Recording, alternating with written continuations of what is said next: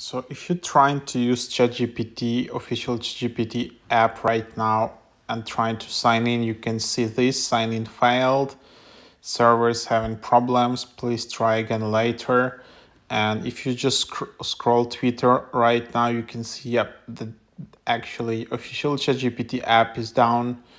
And then if you go to down detector app, you can see that, yep, it's actually down in many parts of the US and across the world as well. And also their API is down.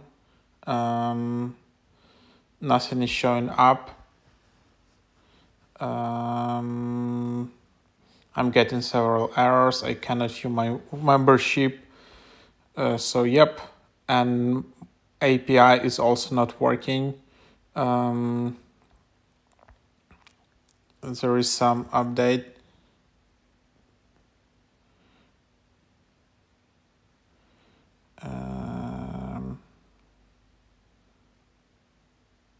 So there are some updates here. I just don't know if this is from real OpenAI engineers or this is just some gimmicky, but yeah, we are continuing to work on a fix. We have several improvements in flight to help restore full access, and we'll keep you updated here.